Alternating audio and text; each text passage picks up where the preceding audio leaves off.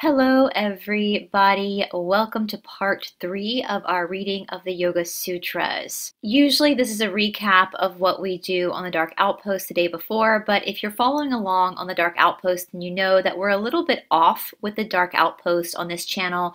We're a little bit ahead of where we are with David Zublik, and that is because each individual sutra in the Yoga Sutras opens doors for a lot of discussion. And since it's just me reading it here on this channel, I'm literally just talking to myself as you guys listen along. But of course, on the Dark Outpost, David is there to have that conversation. And it's interesting because, as most of you know, I have been reading the Yoga Sutras for years and years and years and years now. It is definitely a book that you reread if you are a student of yoga many times. And for me, because I have been doing this for such a long time, and because I've been teaching for a long time, and I've had the opportunity to study in India and all that kind of stuff, sometimes maybe I talk about topics in the Yoga Sutras that for a beginner might be a little bit over their head. And what's great with David is because David has never read the Yoga Sutras, he's able to ask those questions that I might miss when it comes to reading these sutras for people who are completely new to the teachings of the Yoga Sutras. Again, the reason why we're going through the Yoga Sutras, this was David's idea, and I'm so appreciative of it. Typically, we're reading through the missing books of the Bible, and we are going to be getting back to the missing books of the Bible. We'll be getting into the book of Enoch next. But David wanted to take a little break and read through the Yoga Sutras because, here we are in this great awakening, and so many people have been fed propaganda about certain topics in order to conquer and divide, because that's what the bad guys do. They infiltrate, and they conquer and they divide. They make one group feel like they're superior to another group by casting the other group into this idea of being demonic or whatever. And the thing that we're learning with this Great Awakening is that we can't just judge people based on hearsay. We actually need to do the research ourselves. And a lot of the silliness I hear around yoga, a lot of the things that people say, oh, it's demonic because of this, that, or the third, are just completely fabricated ideas. They've come from nowhere. They're just made up. And so the thing we want to do is actually go back to the source, which is the Yoga Sutras of Patanjali. It's all about how you need to be able to control your own mind. Don't allow the mind to control you. If you allow the mind to control you, then you're going to get yourself into situations that are not healthy for you, that are toxic, that can be somewhat violent. Instead, through the practice of yoga, we learn to understand our own attachment to thought and the way that thought actually works.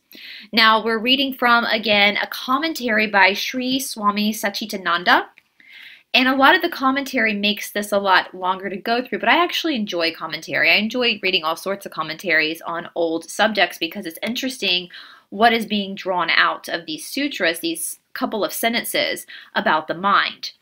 Now again, we talked a lot about, with the Yoga Sutras, the idea of the three elements that are kind of the main characters of the Yoga Sutras being Prakriti, Purusha, and Ishvara. Prakriti is nature. Prakriti is anything that has a birth, a life, and a death. And because of that rule, that it goes in this circle of life, cue the opening song to The Lion King right there, because of that, it's always changing. Okay, and so Purusha then is that element of us that is eternal.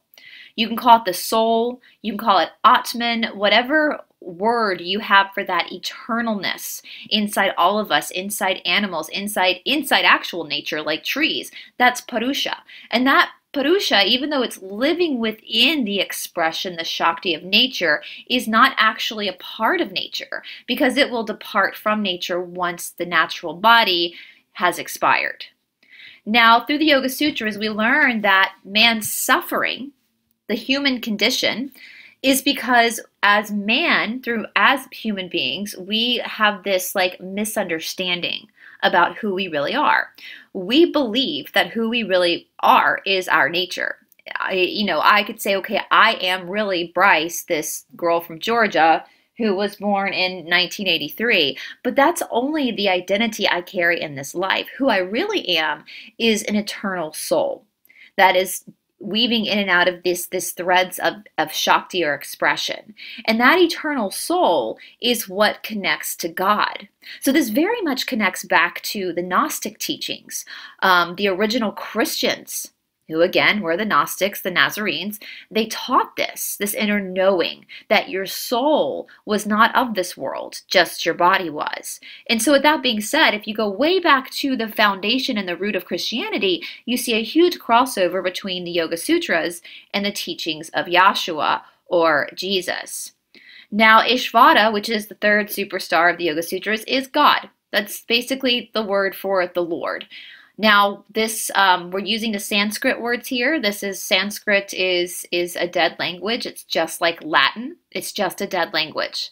It's not conjuring any spells. That's silly and that's really, really disrespectful and really, really ignorant. Sanskrit is an actual language that existed on this earth at one time, just like Latin.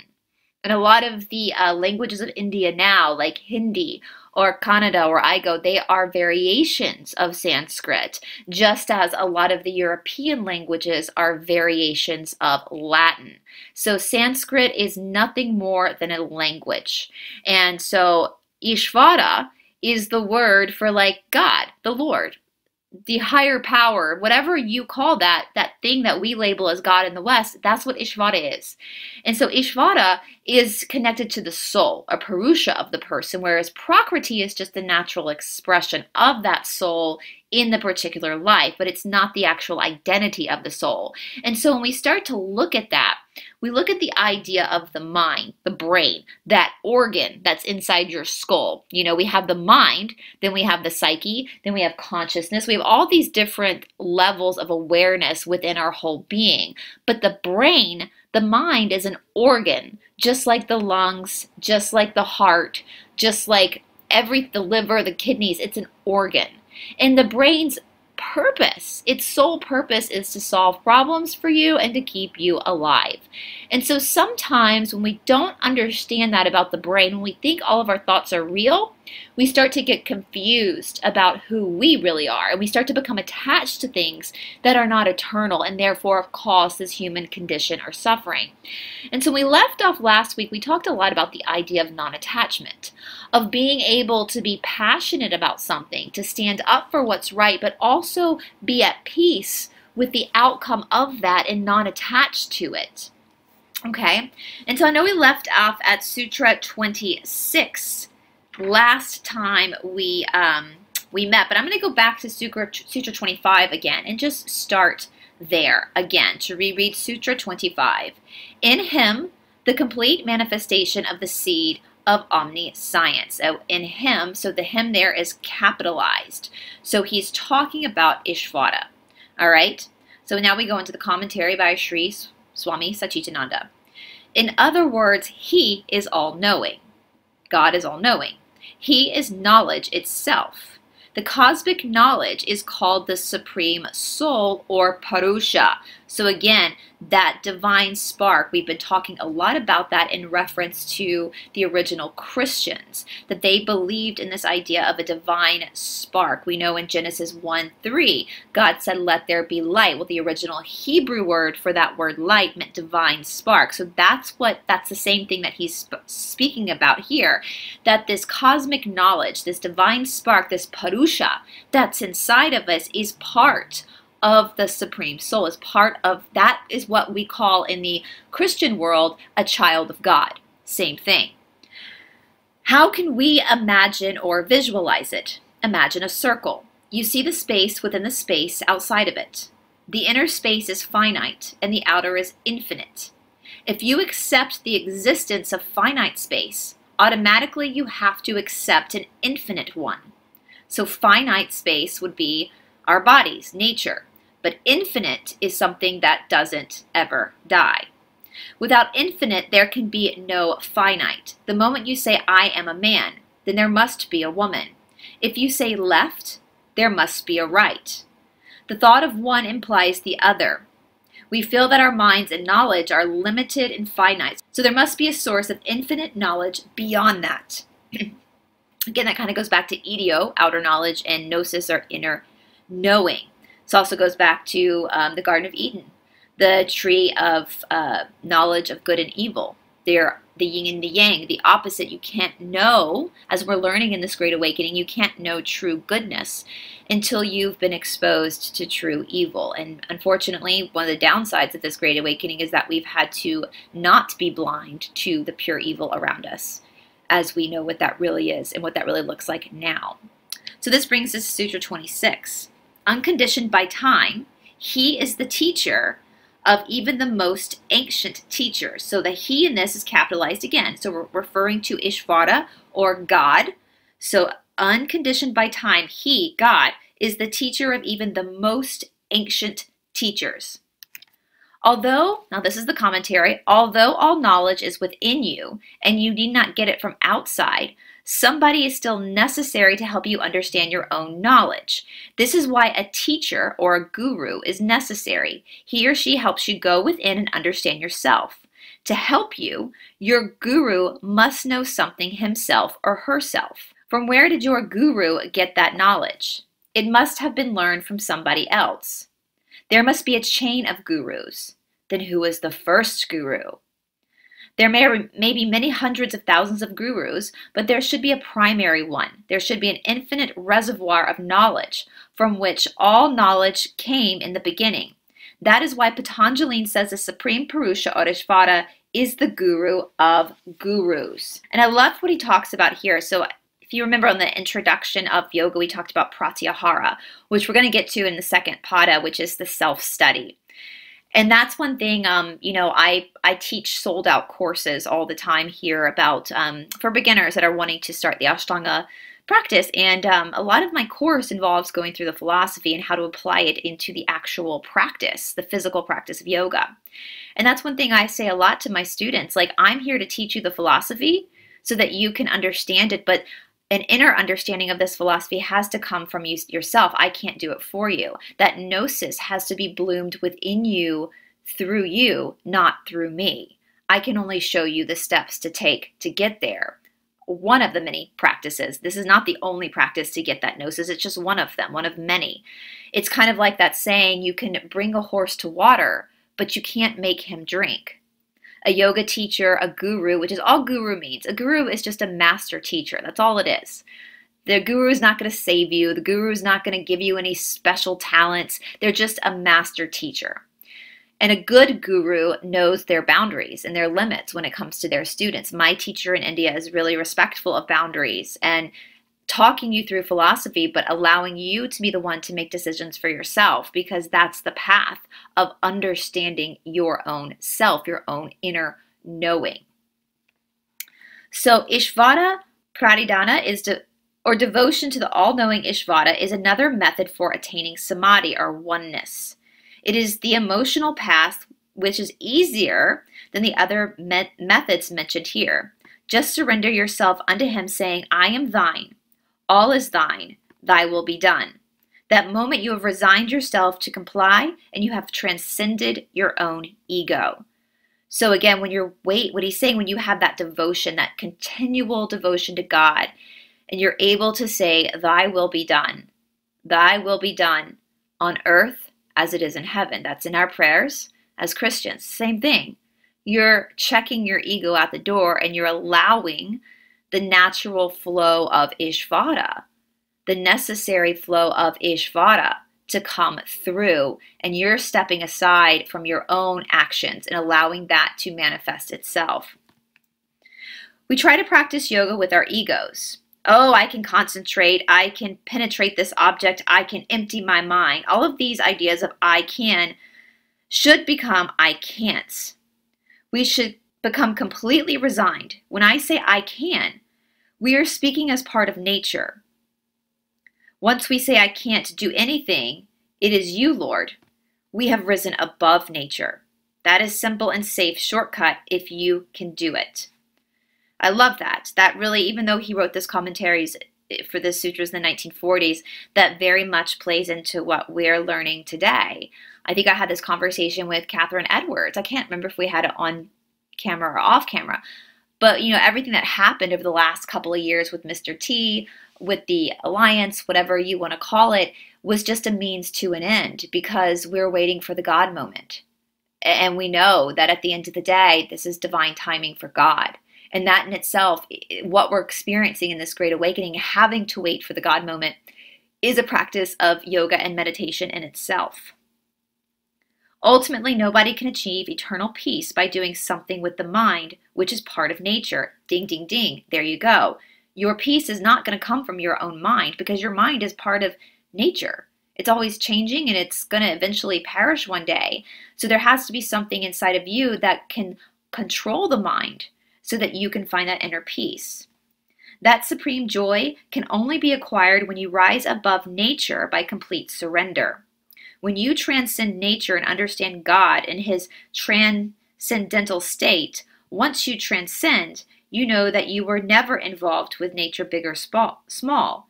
You are completely pure and free. Then you become one with the transcendent God. In that state, you can say, I and my Father are one. You can never say that Mr. So-and-so with 150 pounds of flesh and bones and 5'6" height and curly hair, which I can I say, I and my Father are one, the pure I, who is uninvolved and free from nature. That freedom comes once you surrender yourself completely to God. In our ordinary lives, we have yoga, union with nature, but now we want yoga with God. We have union always, but our union with Prakriti should be changed to union with God. Union with God is the real yoga. So now you can see the connection between the devotional side of the religious teachings and yoga. There is no difference between religion and yoga. Yoga is the basis of all religions. With the light of yoga understanding, you could walk even into the difficult corners of the scriptures and understand every religion well. And Richard Freeman actually says that in his video, Yoga Ruins Your Life, which I'll attach that in the description box below, where he says, I'm paraphrasing what he says, but something along the lines of when you become deeply involved in your yoga practice, the restraints of religion just don't appeal to you anymore because you've found the essence of what all religion is trying to get to. And that's that inner oneness with God. And a lot of times even carrying the label, like he was just talking about having the label like I'm 5'4", 110 pounds, 38 years old. That me is not the me that is going to be interwoven with God. The me that's going to be interwoven with God is my soul, is my spirit. That has nothing to do with the physical manifestation of that spirit, but the pure spirit itself. And so once you understand that concept, then these dogmatic evils that we see in the world tend to go away, because I don't feel the need to chastise somebody because their religion is different from mine, because I can see and understand that their pure soul transcends beyond that religion and into that connection as God, with God as well, because we are all children of God. You start to see that reflected in every single person, whether they're Muslim or Jewish or Hindu or Christian, whatever the case may be. You start to appreciate them as well for their pure soul, whether they know they have a pure soul or not. All right, number 27. The word expressed of Ishvara is the mystic sound Om. So this is interesting, and I know people are going to maybe find this interesting, and this might be where a lot of people misunderstand the practice of yoga. So the chanting of Om, if you're ever out in nature by yourself, like deep in nature, away from any type of traffic or city or electricity, you sit quietly and just listen, you will hear a vibration of Om. It's the vibration of nature. And we know that we are energy. We know that energy cannot be created or destroyed. It can only be changed. That's why we know we're eternal. And so the energy of God is resonated in that Om sound. Okay? That's why Om is chanted a lot in yoga, is because it's trying to find that vibration within your body that can perhaps wake up that spark within you that is God's child. All right, so let's go into the commentary now. Because it is difficult to understand anything without a name, Patanjali wants to give the Supreme Purusha a name. Even if he doesn't have a particular form, he should have a name. But Ishvara is a limited name. God is also limited because the very vibration of the letters are limited. So Patanjali wants a name that can give an unlimited idea and vibration, which can include all vibrations, all sounds and symbols, because God is like that, infinite. So Patanjali says his name is Om. We can easily say Om, so it's written O-M. O-M is called pranava, which simply means humming.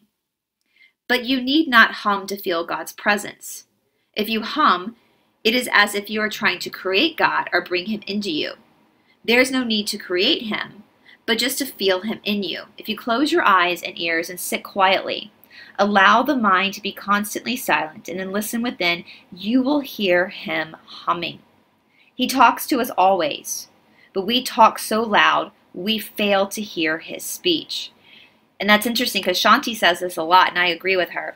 God doesn't speak in big, loud, booming voices. God speaks in a whisper.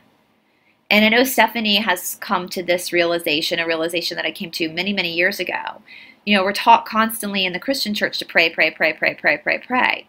But when you're praying, you're the one doing the talking. You're the one constantly talking. However, when you meditate, when you sit back, then you can listen. And you learn a whole lot more about yourself and about God's love if you just shut up for a minute and listen. Here we also have to understand why we should give a name to something. In Sanskrit, there is a term, padartha. Colloquially, it means thing, but literally it means the pada and the artha, the thing in its meaning.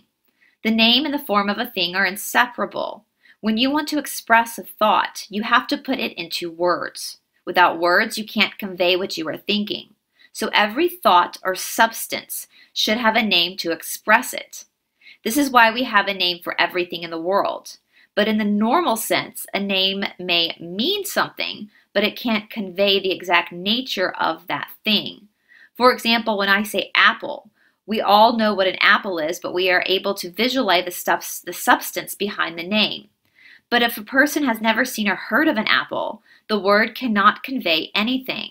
She cannot create a picture from the word itself. She may even wonder who this apple is.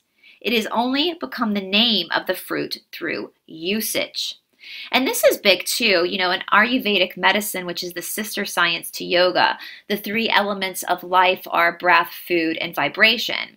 And of course, speaking, our words are vibration. And if you come into a traditional yoga class, especially people like us who study in India and sign contracts with schools in India to bring the teachings to our prospective countries, you're never going to hear us call any of the yoga postures by their English translations. We're always going to be calling them by their Sanskrit names because the Sanskrit vibration of that name is the vibration of the action of the alchemy of the posture. And so by calling the posture by its English name, you're doing a huge disservice to yourself and to your students.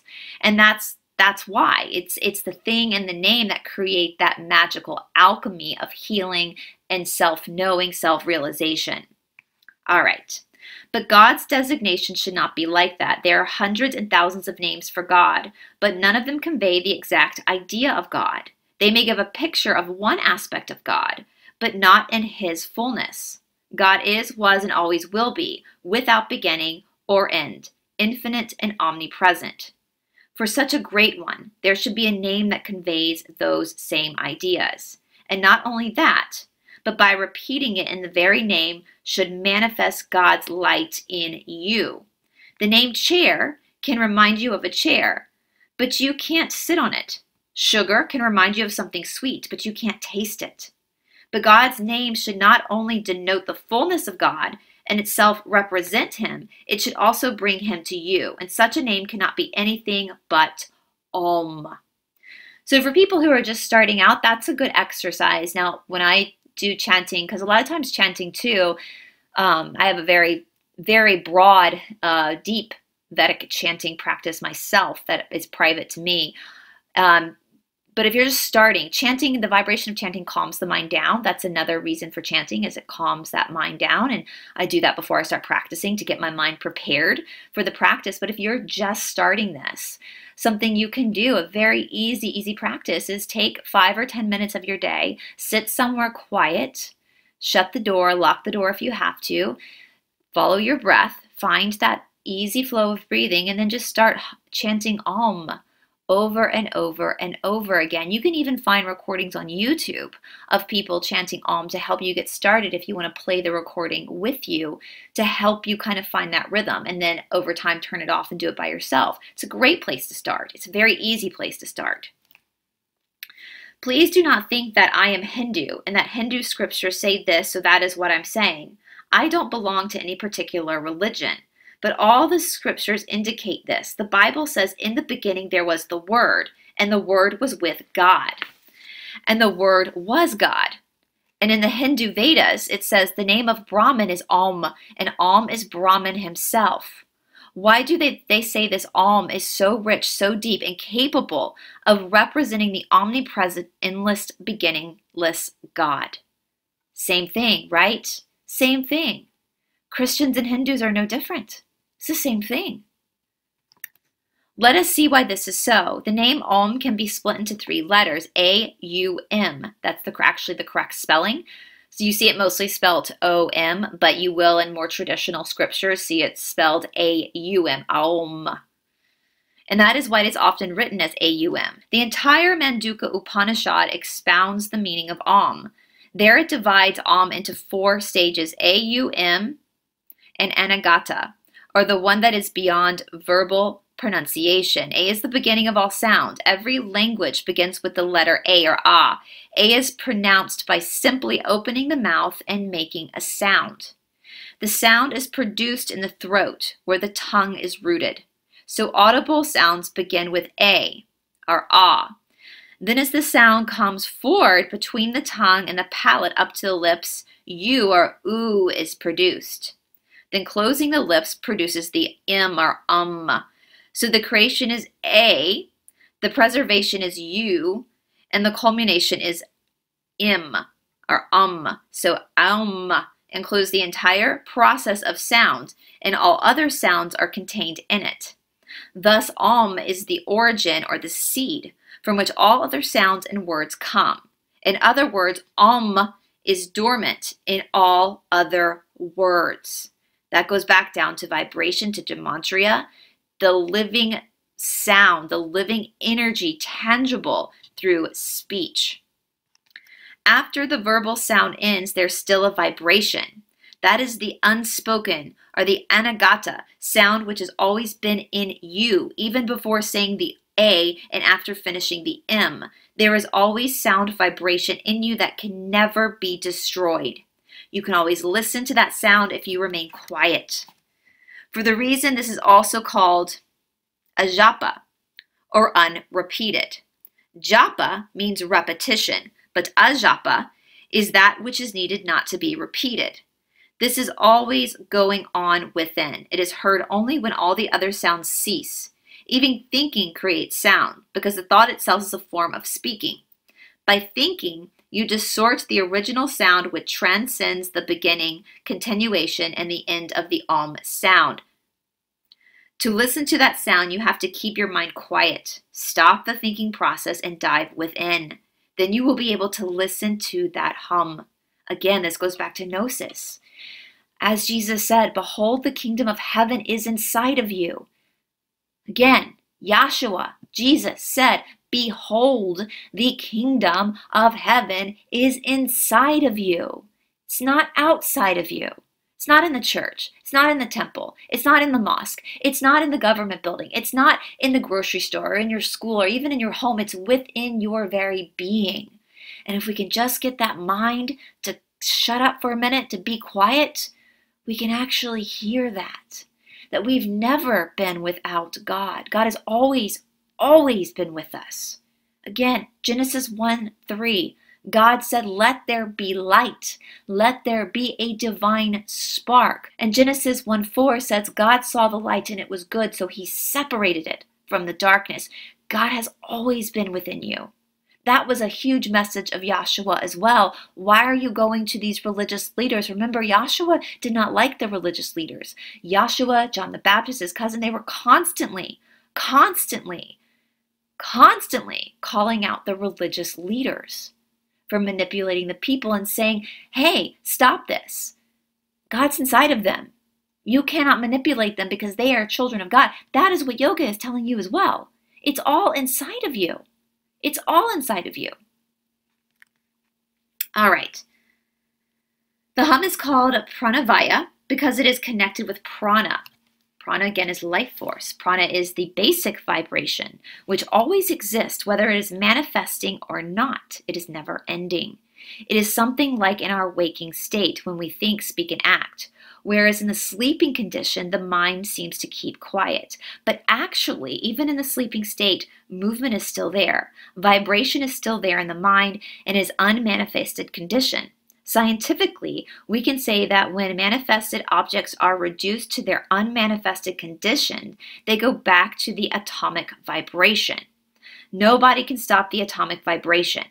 We say that animate objects move while inanimate object ones do not, because it appears that way to our eyes. We can't see any motion in a stone, but that does not mean it is motionless. We need not to go to the scriptures. The scientists themselves have proven that. So one little thing about prana as well that reminded me, I don't know if we've spoken about this before, another misunderstanding people have about yoga is something called the sun salutations.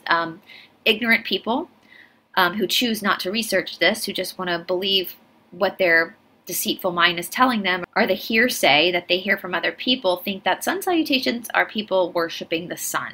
That is not true at all. It's actually kind of funny and laughable how ignorant that is. So prana is upward moving energy, as we just spoken about prana, and there's lots of different elements of energy within your body. But the two main energies are what we call prana and apana. Prana is upward rising energy, the eternal energy. Apana is downward flowing energy. So something that is aponic has the downward flowing energy. Women are aponic. We have babies. We have our lower body is stronger than our upper body. We are downward energy. Women are affected by the moon. Our cycles run on a moon. That's where we get the word month from, moon. So when we're talking about aponic energy, oftentimes the symbol for aponic energy is the moon. Okay? So with the opposite, with prana, the upward rising energy, that's the sun. Prana is most easily executed by men, by the male energy. Okay, so women have a monthly cycle because we're aponic. Men have a pranic cycle, which is about every 3 months. A man will get his man period. So you might notice your husband or your boyfriend gets a little moody, a little bitchy every 3 months. That's because they're probably on their cycle.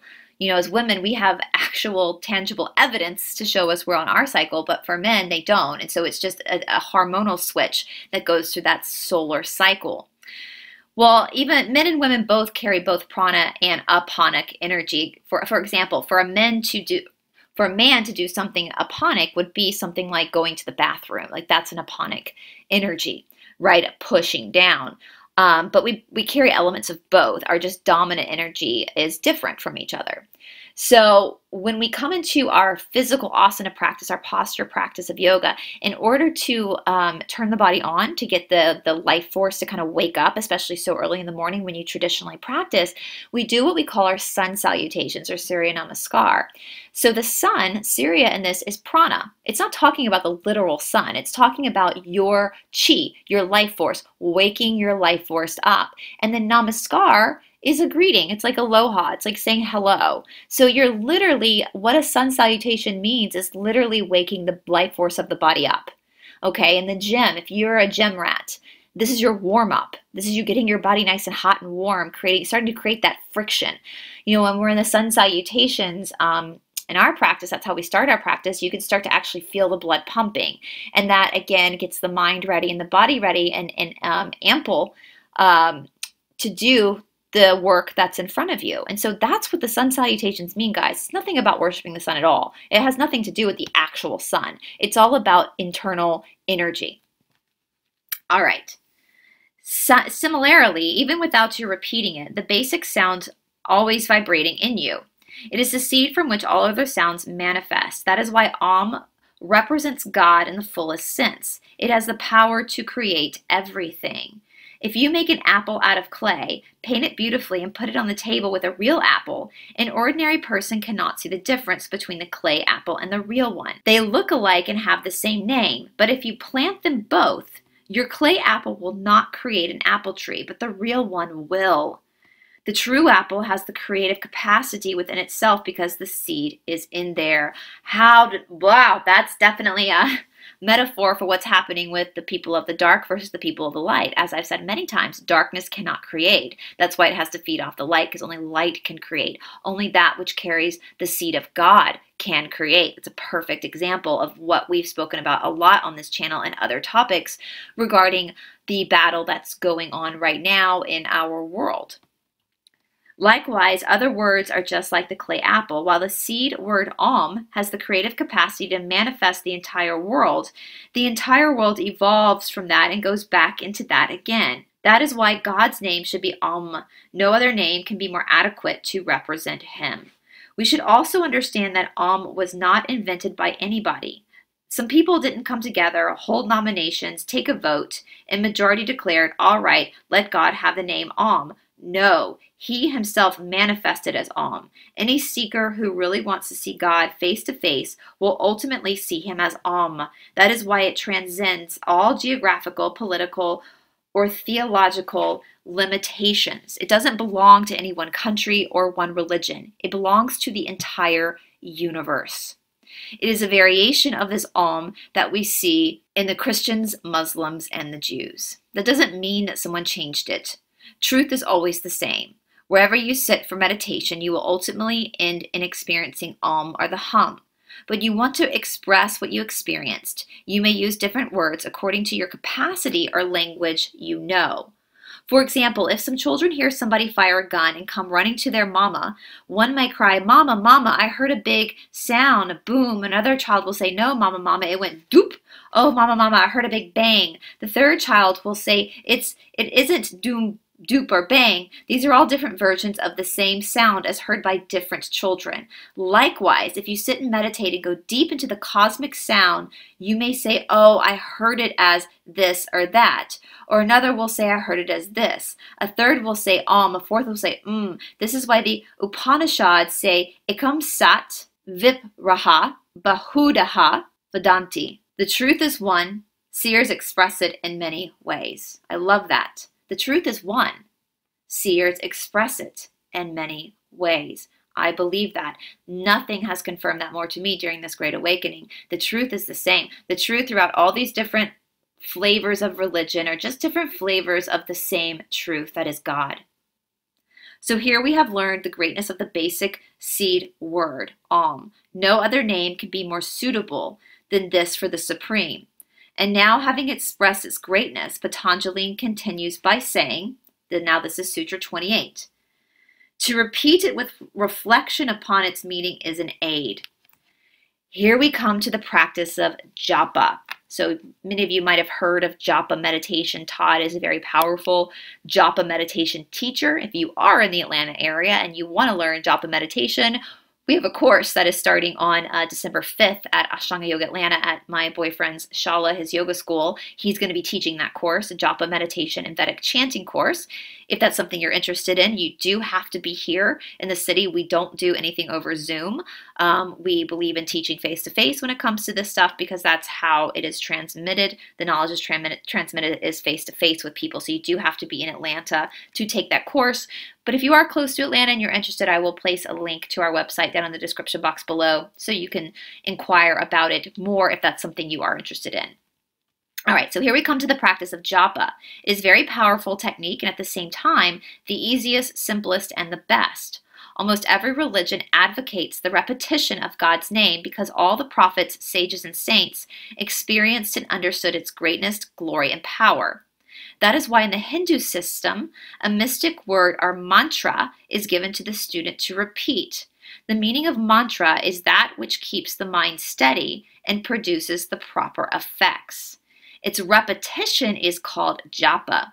So japa yoga is communion with God through the repetition of his name. In the Catholic religion, you see the japa of Hail Mary practice with the aid of the rosary. And in the Greek Orthodox Church, I was surprised to see that japa is their constant practice also. They repeat, Lord Jesus, have mercy on me, continuously. In the Tibetan Tantric Buddhism, japa is a predominant practice. And I've noticed that. That's something I say all the time. There's no difference between mala beads and a rosary. They're the same thing. I have mala beads that I use in my practice when I do anything like japa meditation, that I move the bead from bead to bead. Mala beads are not things you wear. You don't wear mala beads. It's not jewelry. It's like a rosary. It's something you keep very private to you, and you use it. You can rub it between your hands as you go from bead to bead to bead while you repeat whatever japa, whatever repetitive mantra or meditation that you have. That can be Om Namah Shivaya, Om Ganapatiye, whatever that is. It can be simply like the Greek Orthodox Church, Lord Jesus, have mercy on me. Or let's just, help me God. Whatever it is that you need to repeat in order to catch the vibration of the essence of that prayer, that's what you use. It's all the same thing. It is literally the same thing. We say it's the easiest because you need not go to a particular place nor have a particular time for it. It is not somewhere outside of you, but always within. Wherever you are, your mantra is with you. To worship a form, you have to have a picture or image and a place to keep it. But in mantra practice, it is always in your heart, the most sacred place, because it is your beloved. And that's why your mantra is to be kept sacred and secret. You don't even reveal it to others, lest you lose the reverence for it. And I have practiced that form of meditation before, where I was given a mantra that I was never supposed to tell anyone. This was many years ago. I've since dropped that meditation for other meditations, but I still have never repeated that mantra that I was given to anyone. Because that is a sacred, it's reverence, it's your own, it's nothing, it's not witchcraft, there's no spell casting going on, it's literally just keeps it sacred and personal to you. I mean, even when you do pray, think about prayers. A lot of times our prayers are personal. We don't tell people everything we pray about because it's so personal. Same thing with some mantras. By repeating it constantly, a part of the mind gets linked to that. It is like a person who goes down into a tunnel with a life rope tied around the waist and one end of the rope fixed to the pegs outside of the tunnel. Wherever there is any danger, he can just shake the rope and get pulled out. In the same way, a part of your mind is tied to God through your mantra, while the other part is engaged in worldly pursuits. You dive deep to get all the pearls you want to gather a name, fame, money, position, friends, anything you want. You need not stay away from anything as long as you do not lose hold of the rope. So as long as you keep your vibration of God within you, everything else can come and go. You're going to be fine as long as you keep God within you. A sensible climber sees to that first and even pulls it in a few times to see whether it is strong enough. Only after making sure does he begin to climb. But alas, many people do not bother about any rope. It is a golden cord between you and the Lord, or the cosmic forces. Do not bother about the meaning in the beginning. Let the repetition become a constant habit. When it becomes a firm habit, then you can think, what am I repeating? Then you will be able to think of the meaning without forgetting the repetition itself, because it has become a habit already. Most things happen by habit in our lives. 12 o'clock means lunch, 6 o'clock dinner. Just by the clock, things have become habits.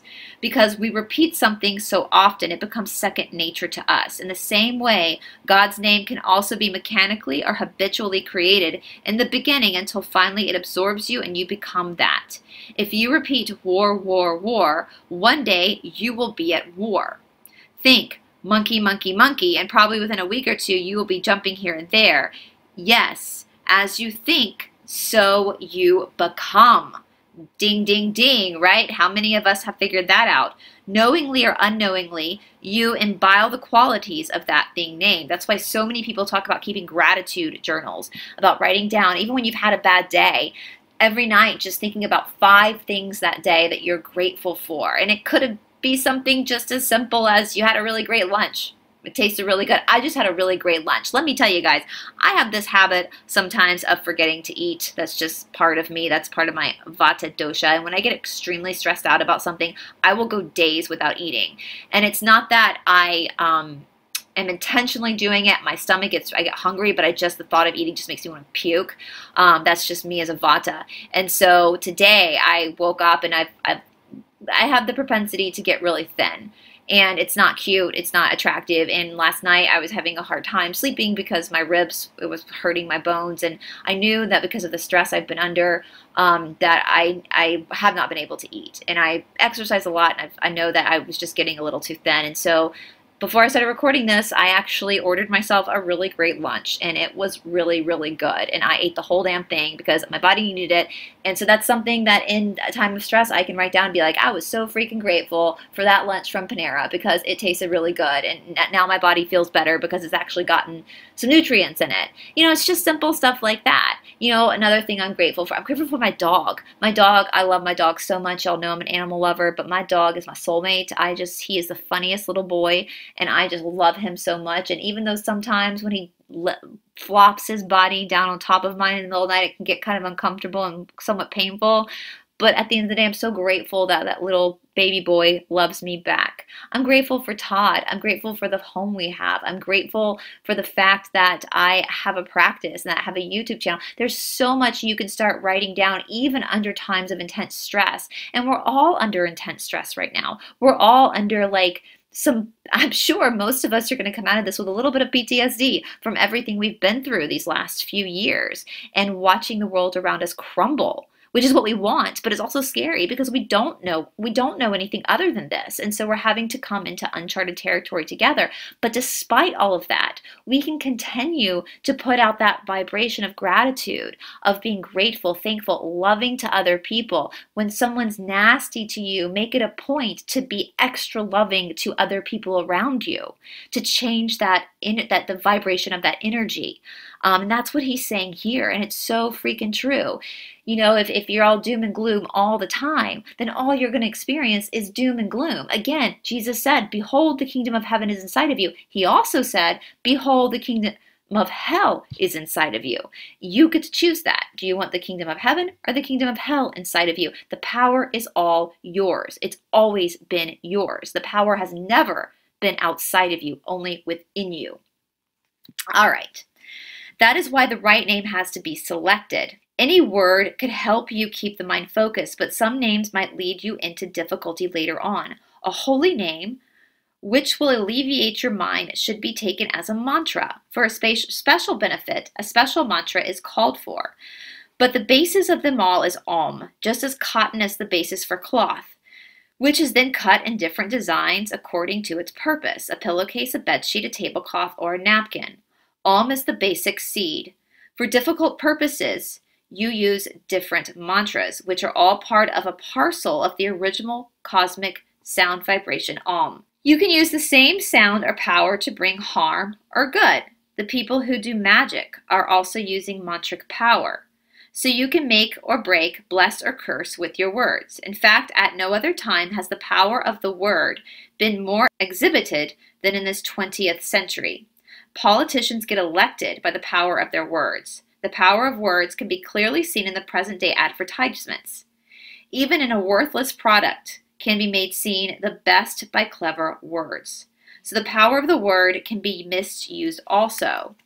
This is why even before you handle these words, you should have a purity of mind. So in japa, you repeat the word and later on feel the meaning also.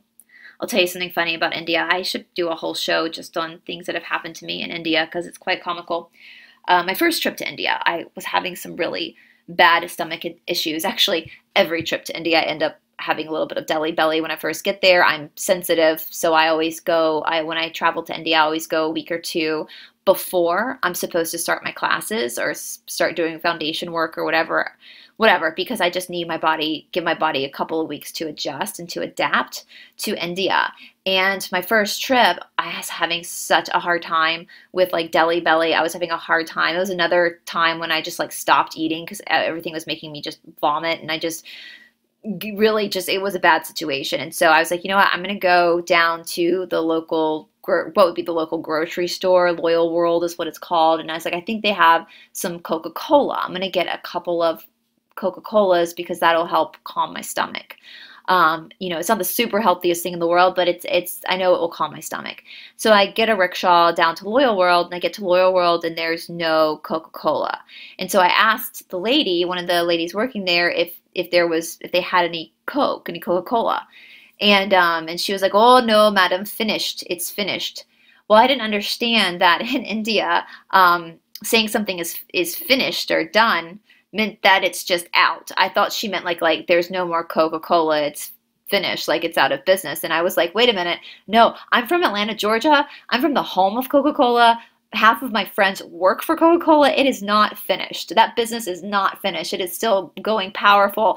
And it took me a while to realize she just meant that they were out. So again, words are important. So if you ever go to India and someone tells you it's finished, it just means they're out. All right. So this brings us to Sutra 29. From this practice, all the obstacles disappear, and simultaneously dawns knowledge of the inner self. That's powerful. You get in tune with cosmic power. By that tuning, you feel that force in you. Embody all those qualities. Get the cosmic vision, transcend all your limitations, and finally become that transcendental reality. Normally, the mind and body limit you. But by holding something infinite, you slowly raise yourself from the finite objects that bind you and transcend them. Through that, you get rid of all the obstacles and your path is made easy. This probably reminds Patanjali of the different obstructions on the way, so he goes on to explain them next. And so I think that's where we're going to leave off today, which brings us to Sutra number 30 in Book 1, which is the Samadhipada.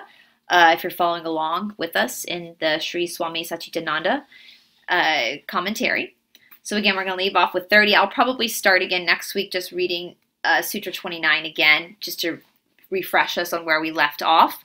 Again, if you are, I've gotten so many people, so cool, so many people have messaged me about wanting to start yoga practices and wanting to find a teacher.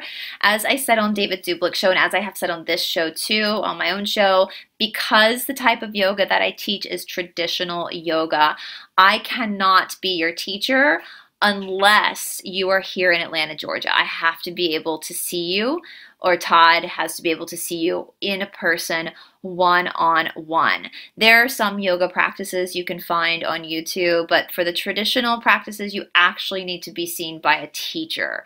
And I am more than happy to help anybody find a teacher. If I see your email, if I can get in touch with me, I'm more than happy to look through your city and see if I can find people that have a good resume. I'll just have to go off the resume because I don't know all of them personally, for you to try. But the thing about these spiritual practices too is we have to like kiss a lot of frogs before we find the prince, right? And there's so many different lineages of yoga, and sometimes the type of yoga that I practice is a very, very difficult form of yoga. It's very physically challenging. I've injured myself so much. I mean, it's very challenging.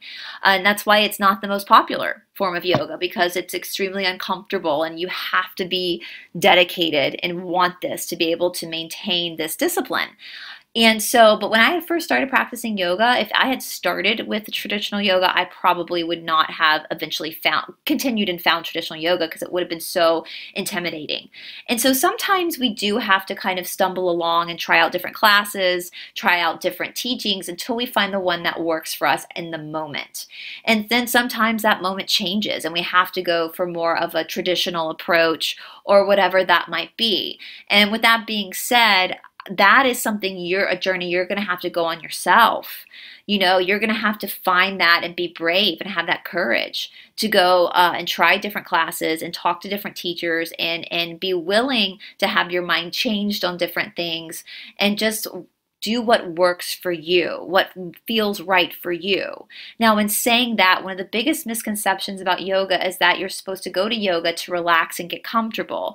And that's not true at all. Yoga is actually kind of like this controlled uncomfortableness. You're in a controlled environment. You are supposed to get triggered in a controlled environment because it's your own exploration. You're your own scientist, you know, exploring that pratyahara, exploring yourself.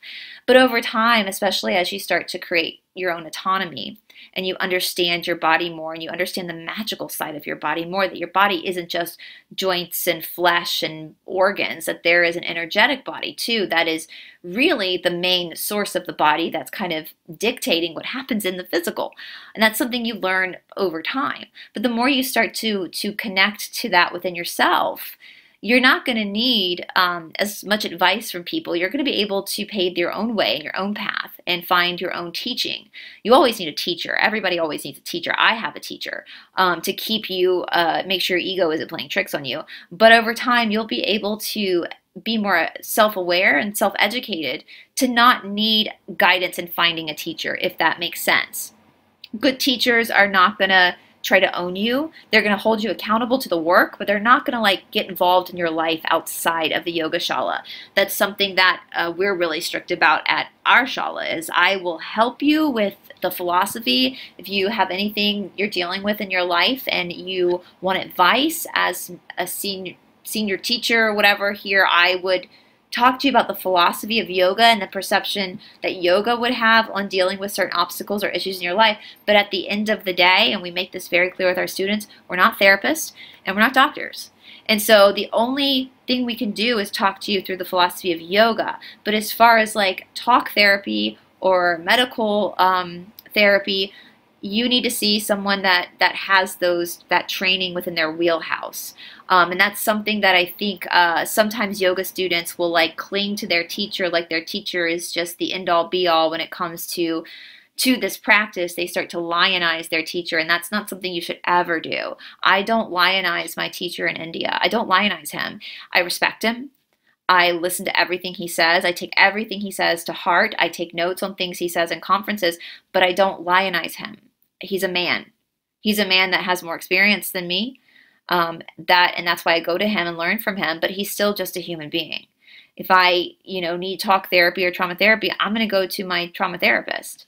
You know what I'm saying? So you have to have that sovereignty to be able to, as Aristotle said, it's a talent to be able to entertain ideas without accepting them. That's part of that autonomy and that sovereignty, to be able to entertain ideas, not necessarily accepting them right away. And part of that comes within the yoga practice. So many different teachers out there that put the teaching's all the same. It's just different teachers put their own spin and perceptions on their teachings, given by what they've experienced in their own practices. And so I really want to express that I will be more than happy to help you find a teacher, but in this path of coming on yoga, you're probably going to have many teachers until you find the one that really resonates with you. And that is perfectly fine. And I encourage you to try different lineages and try different teachers and try different things before you just settle on one. Also with the Yoga Sutras, if you are seriously considering doing a daily yoga practice, I would really encourage you to get yourself a copy of the Yoga Sutras. There's many different commentaries. Again, I'm reading from Sri Swami Satchidananda's commentary. A link to that will be in the description box below. That's one of my favorite commentaries. But this is something you will read over and over and over again at many years into your practice, because sometimes things you didn't understand at first will all of a sudden start to make sense more and more years into your practice. So there are things I'm reading right now that make perfect sense to me as I'm reading them that might not make sense to you yet. That's just because maybe you haven't started practicing yet. And so give yourself time, get a copy of the Yoga Sutras, get yourself time, and give yourself patience as you work through this, this philosophy. So with that being said, guys, I hope that you're all enjoying the Yoga Sutras. I'm so grateful to David Zublik that he's given me this opportunity on his channel to read through the Yoga Sutras so we can start to get rid of misinformation about yoga and stop this silly, disgusting lie that yoga is demonic. It's just a lie. That's all it is. It's a lie that's created to conquer and divide. And yoga is about God. It's all about God. So thank you guys so much. I hope that you're having a fantastic week. I know here in America we have Thanksgiving next week. I'm planning some stuff for next week. We are going to be traveling, but hopefully we'll get videos out to you guys even while I am traveling. So once again, tomorrow is Thursday. So tomorrow I will be on with Charlie Ward at 5 o'clock in the morning my time. I'm sure that will go up a little bit later after we have filmed. And then at 10 a.m. I'm going to be on a new show, which going to be awesome. Super excited. And then at 3 p.m., I think it's 3, let me double check here. Yes, 3 p.m., I will be back on with Jean-Claude over at Beyond Mystic. Jean-Claude is definitely becoming one of my favorite people to work with. I just think he's so cool. So I'm super excited to be back on with him. So anyway, all right, guys, I hope you have a great day, and I will talk to you soon. Bye.